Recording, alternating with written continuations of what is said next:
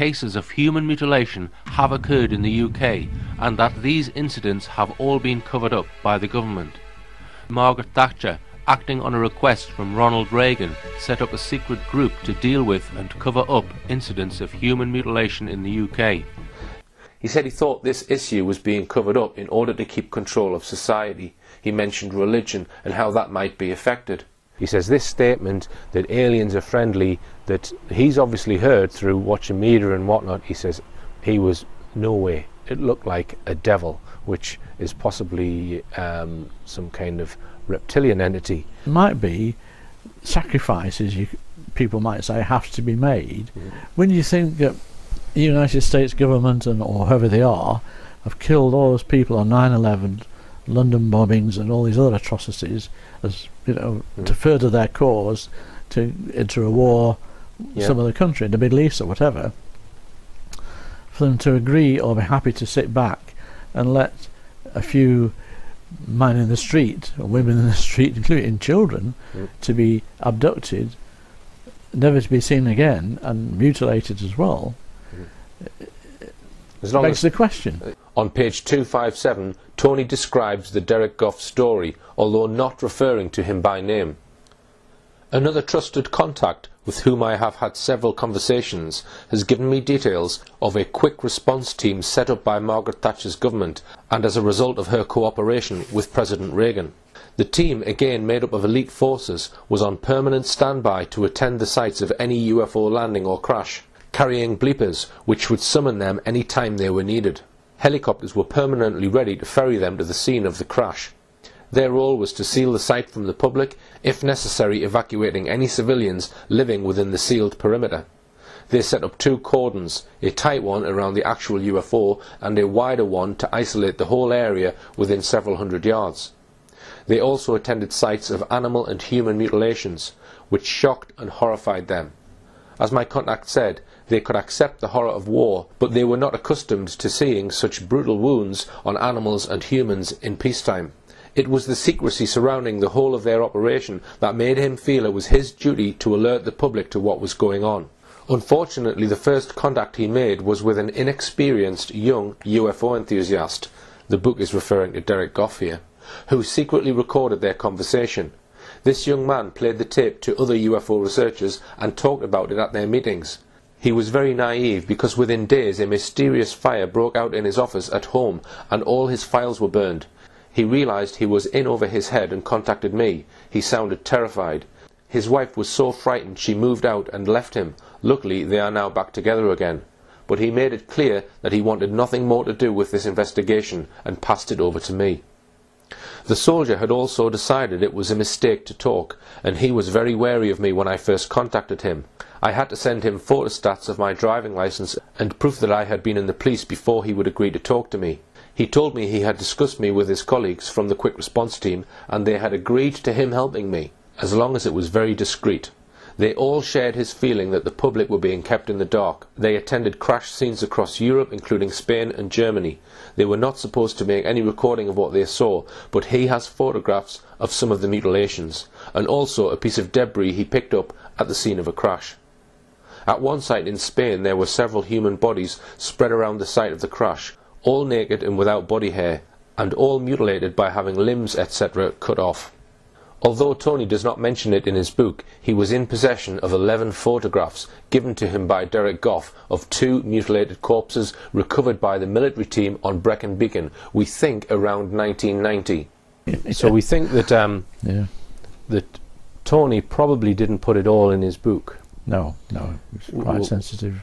He was still a very loyal servant of the Crown, Tony, serving police officers 25 years, you know, and I think he found difficulties often with the information he had and his loyalty to his past employers, you know, the government. During his military service, which started in the 1980s, he claims to have witnessed between 30 and 40 mutilated human beings in countries including the UK, Ireland, Scotland, Spain, Germany, Alaska, Australia, Yugoslavia and Russia. The Black Ops group he was part of was a NATO-run operation, in which the Yanks were in charge. He even said that Russia's military knew about what was going on, but were happy to leave the clean-up operations to NATO teams who had access to better technology. The bodies recovered in retrieval missions had suffered the classic neat-edged surgical incisions with bloodless remains, identical to cases of animal mutilation. Once the team had sealed off and secured an area where bodies or other evidence were discovered, a second American team, which included scientists, would then be called out to remove the remains. He referred to this team as the collectors. When corpses were removed by these teams, information would not be given to civilian authorities about the discovery of the remains. Individuals would be placed on missing persons registers indefinitely. These 30 to 40 people all got mutilated and were covered up by this military group. How come we don't know about these people who gone missing? Or why aren't their relatives shown the bodies, or why isn't it exposed? I asked Tony Dodd the same questions basically in one of our evening phone chats. I think it was probably after he told me about the Dalby Forest case of these 7 unfortunate people who were recovered there. And I said to him, what about the relatives? What do they put on the death certificate? Mm-hmm. What does the post-mortem results say? What does the coroner's report say? Right? You know, and then there has to be a funeral. Mm-hmm.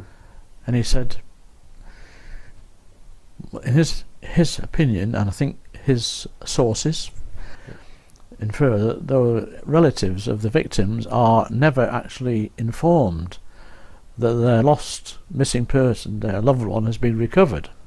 That person is still on the missing lists of the police files, which is terrible in itself, isn't it? I mean, that is terrible. So I think, and I think Tony agreed with me when I said that probably the bodies would be removed covertly and sent down to somewhere like Porton Down in Wiltshire, which is a very secret establishment there. Mm-hmm. Might be there for a while, and then they'll probably ship them to the United States. Did he tell you what they do with the bodies when the Americans take them away? RAF St Athens. RAF St Athens. The north side. The north side. That's coming up from Barry. So that was where they would always go. Yeah. And then presumably you don't know where after that, or that's where the Americans were. Right. Down in an hangar, he said it was a big building on the north side coming up from, as you're coming through Barry towards Cardiff. It's on the north side, you can see it there, he said. Right. The fast response, they could be anywhere. And they also had planes at their disposal. Right. And get anywhere. If it is to do within British jurisdiction, they would be there. Right. But the Americans would also be there as well. Right. And did he say, if it was somewhere that was more remote, did he say how they found out about the cases? Radar. So it was again. So it was, so they can pick up the UFOs on radar and they can differentiate that it's a UFO then, presumably. What he said, well, they can't say they know nothing about them because they're waiting for them. Right, okay, yeah. Did he give you the impression that sometimes he was sent to areas before the UFOs arrived? Yeah, right. on expectation. All right, so they'd be dispatched before the UFOs arrived. That's interesting. But did he say anything about how they would know that? No, they were sent to Salisbury Plain. Things are happening down there, that they was talking about mutilations down there as well, to find out what happened to the people there. Did he mention any mutilations were taking place other than in Wales? Yeah, Scotland, Ireland. Right. Now we're talking about places in Ireland which comes under the Republic, which is County Wicklow, Kilkenny. Right. The military had an idea roughly as to where and when the UFOs were appearing and would send their team out in advance of firing this weapon. Once the evidence is secured, another totally separate team would come to the site. This could take days. They referred to that team as the collectors, who were always American. They would leave with the evidence and would just leave the find and secure team to fend for themselves. He is still in touch with some of the soldiers from his team, 2 of whom have now died. He has seen hundreds of UFOs, some landed and some in the sky. There was a variety of different shapes. They were not flying saucer shaped, some triangular, others square or rectangular, not aerodynamic shapes. They ranged in size from the size of a car to 3 times the size of an articulated lorry. The surfaces were smooth and some had overlapping tiles. They usually had lights on them of varying colours and configurations. One craft gave off a light like an arc welder and caused damage to their eyes, and he had to be admitted to hospital after that incident. Another craft which they got close to looked metallic, but when pushed by hand gave way, having some kind of elastic property which returned to the original shape after applying a force. He said he thought that because some of the craft were so small, there must be bigger mother-type ships which these craft had come from. I suggested that UFOs might use reservoirs as hiding places, and he said no, they don't go in reservoirs, although when asked where they do go, it seemed he wasn't sure. He said they just appear. He did not know where they were originating from, but stated they are here, meaning they are in our atmosphere regularly. He said they can just appear, and when asked about cloaking, confirmed that he thought they had those kind of abilities, and also incredible dynamics. He said they can come down to the ground very quick. The first operation he was involved with was in northern Scotland, and the largest recovery of bodies was in Australia, a case where 24 bodies had been left. Injuries are the same as animal mutilation type injuries. He said that internal organs would be removed and also brains. He seemed to think that anything connected with the nervous system is what they would take. He did not see a lot of blood on the corpses. They usually choose remote, out-of-the-way places to carry out human mutilations. They knew where to go and where to take from, where the people would not be missed for a long time. Bodies included people and children. He stated that in 4 or 5 of these cases there were craft debris, and they were able to see what had been on board the craft. This included human and animal body parts. But a few cases didn't appear in his book, right, in Tony Dodd's book, yeah, but he told you about them. He confided to me that in North Yorkshire, in Dalby Forest, which is part of the North Yorkshire National Park, and it's a huge area of forest, sort of north of Pickering, just south of Fallingdale's early warning station, so you're sort of south of Whitby, so it's a massive area. And this area was quite renowned for animal mutilations, and Tony had quite a few reported to him by a guy that worked for the Forestry Commission, who he calls in his book Cedar. And there's everything from deer, badgers, sheep, fox even, often in quite a small area, on one occasion blocking a road, where the witnesses reported to Tony that the police with some army personnel had blocked the road off until they removed all the animals. This is all in Tony's book? Yes, it was in his book, but all this is in Dalby Forest. So I think it's quite significant that over several years there's been a history of mutilated dead animals found in the Dalby Forest area and around Ravensglass and Ravenscar and South Whitby in that area. So he went on to tell me, coming back to the human mutilations, that he knew, possibly from the same military guy, that 7 human beings had been found in the same field in a period over about 3 weeks. So I don't think they all appeared 7 together. This was 7 different bodies, and I don't know whether they were male or female, found in this same particular field, and they had the classic mutilation injuries: tongue out, jaw strips, eyes out, and interestingly, hair removed. Yes, and that was a very strange thing I'd never come across, and I don't know whether Tony had, but there was all the bodies were totally lacking any hair. You know, the hair follicles somehow had been stripped and all the hair taken out, so it wasn't just the hair of the head or beards or the pubic hair, it was all over. And that is similar to what Derek Goff described right with the Brecon Beacon case. Goodness me, that's interesting. Yeah. So, now, yeah, go on, David. You just wanted to say that the authorities had some sort of cover story cobbled together in case something leaked to the media, and Tony thought it was quite humorous in a way. The idea was that somebody had been dumping mannequin dummies into the field. It's often a step too far. It clearly is for Linda Moulton Howe, with all her vast experience of information she has upon Earth files, was a pioneer in bringing the animal mutilation cases and information to the public domain. You know, bless her heart, she did a tremendous job and still is. But then she stops at this point of non-acceptance of the human element. And you have to ask the question, why is she doing that? Has she been warned off and said that if you want to continue doing what you're doing with coast to coast and all the rest of it, you've got to not involve or mention or talk about human mutilations? Otherwise you're out of business, lady. I can hear them threatening. She's been threatened.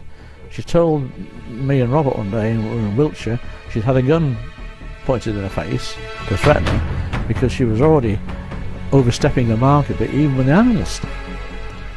So that's a clue to me that, you know, if she's getting threatened about her information she was divulging and promulgating on the internet about animals and all her talks and her books and all the rest of it, something stopped her. Derek wrote an article about the events in Global magazine entitled 𝗧𝗿𝗱𝗶𝗁𝗍 Security Interview. The editor advised that certain facts about the case be altered so the story seemed less credible, because he was worried about the implications of revealing such sensitive information. After the article was published, Derek Goff was contacted by people claiming to be from mainstream media wanting his story, and offered money. When he refused to cooperate with journalists, he then started to receive telephone threats not to further publish the information, and finally suffered a very suspicious house fire, which seemed to be targeted in his office. He suspects that the person who read his gas meter the day before the fire was a bogus caller who planted a device. The meter was not due to be read at that time. Can I just ask you about the name then? So it's group and then a space, 5 and then a space and then 8. So it's not group 58. No. It's group 5. Is it -8? No, it's group 58. Group 58 security. You were in touch with this magazine, Global, and you gave the story to Global, who printed it in a fashion, but you know there was quite a number of mistakes in it. Yeah, but and as a result of it appearing in the Global magazine, you then began to be contacted by people who wanted to buy the story, to have the tapes, and offered you money for it. And it was ostensibly a person, a reporter from the press, I think you said he was from either the Times or the Guardian or something like this, who wanted to give the story. You refused the initial offer, which was £100 or something like that. I forget just what amount of money was involved. The person gave a phone number and an address, which turned out to be false. He phoned you again, giving you another phone number, another address, offering you more money, and you didn't give the details out because you wanted, because you were at the time receiving threats on the phone, which were saying you will never ever be allowed to print the story. Yeah, but this is after you've printed it in the Global magazine. Yeah. Yes, but it was a bogus reporter wanting the story, wanted to buy the story, and wanted to have the tapes. And once that had failed, Derek started to receive phone calls which said categorically, you will not be allowed to tell the story. Basically, you put out the story into that magazine. You then started getting contact by the press. You also give me a News of the World card, and you refused every time to give your story to them. Yeah, I did, because it was... I had a feeling... I was so mixed up. I wanted the story out, but I didn't want no backlash in. I just wanted rid of the story. Let's face it, you were frightened because of the anonymous phone calls that were made to you, to be honest, to say that you were in danger and that your story would never be allowed to be printed. Derek was contacted by somebody allegedly from Metropolitan Police, New Scotland Yard, who wanted to know information about Matthew Williams. Derek said, I know Matthew Williams, but I can't give you the information. Subsequently, he rang up late one evening, probably about 11:30 in the evening. This guy rang up Derek to say, there's a warrant out for Matthew Williams' address. Do you know where he is? Arrest. Yeah. Do you know where he is? So Derek said, well, no. He said, I don't know where he is. Why should I know?